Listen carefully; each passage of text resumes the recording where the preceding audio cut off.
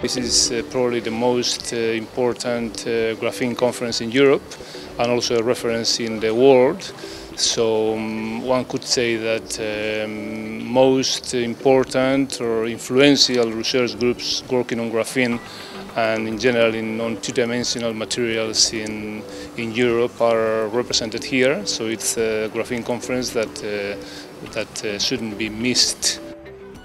I like the fact that the Graphene Week offers a strong focus on science, because without science there will be no technology transfer, no technology development. So I think the Graphene Week offers a unique combination of science and of course technology transfers. I find it's very unique. Here we see every aspect of the product.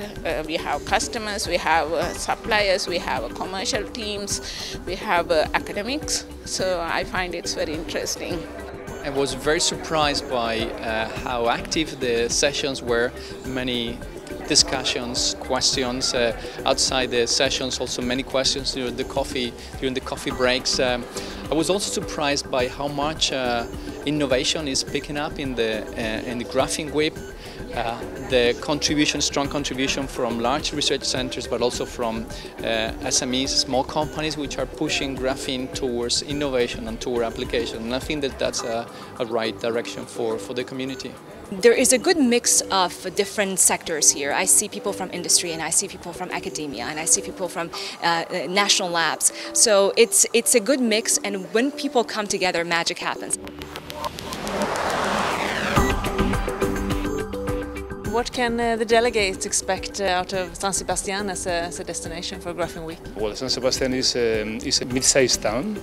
It's at the heart of the Basque Country, next to the Atlantic Ocean and the Pyrenees. So it's a nice location, well known for the gastronomy and the International Film Festival in particular, but it's becoming more and more a city of science and technology with new research centers, top-class researchers, scientists from all over the world. There is the support of a strong industrial activity in the whole Basque Country, so I think this could be a good opportunity for everybody.